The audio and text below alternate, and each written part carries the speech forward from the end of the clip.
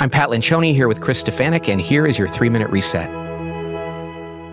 Today I'm thinking about faith. How's that for a specific thought on this podcast? But I'm thinking about faith as the gift that it is. And that's kind of confusing to people to think faith is a gift. And presumably, if you're listening to this, like me, you want to grow in your faith. And so when we think about growing in our faith, we think about all the things that we need to do for that to happen. We think about, I need to read the Bible more. I need to go to church more. I need to maybe listen to this podcast and do things like that. But the interesting thing about it is faith is actually a gift from God. And though we need to participate in that, the first thing we need to do is pray for greater faith. And so when I pray, oftentimes the first thing I say is, please give me more faith, because having more faith makes all of this more likely and easier. You know, one of my favorite scripture verses about this, there was a guy who encountered Jesus and he was begging Jesus to heal his son. And he prayed the most beautiful prayer. He said, Lord, I believe, help my unbelief. Right? Because this is a big deal. Like to think that you could actually cure my son of his illness.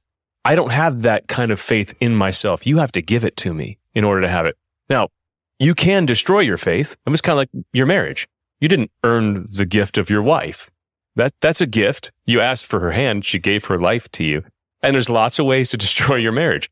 Lots of ways to destroy faith. You know, if you want to live a really shallow life, if you never think of the things of God, if you commit lots of sins all the time and you're acting in a way that's contrary to faith, if you never hang out with people of faith, all those things can destroy your faith. Doing the opposite of those things can tee you up for faith, right? But at the end of the day, you got to ask for it. It is a gift from God. It's a supernatural grace that enables you to do something you don't have the power by yourself to do. So, Lord, I believe, but help my unbelief. I want to believe more. So ask him. Ask him to help you believe more. And I think so many people are stalled out in this because they think it's up to them.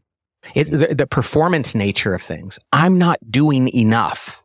And then they start to feel guilty and they think, well, gosh, and it seems so hard.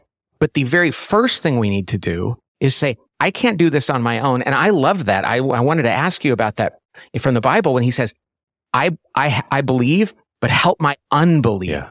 Because it seems like a contrast, right? It does. If I believe, then why do I need help in my unbelief? Because our faith can always grow. And so what I want to do is just come before God and say, please, can I have more of that? Because I love it. And nothing in life is worth what I want without it. Amen. So let's pray now. Yes, Lord, I believe. Help my unbelief. Give me more faith so that I can have more joy, more purpose in life. Faith is a gift from you. So give it to me and help me to guard it like it's the greatest gift ever. Amen.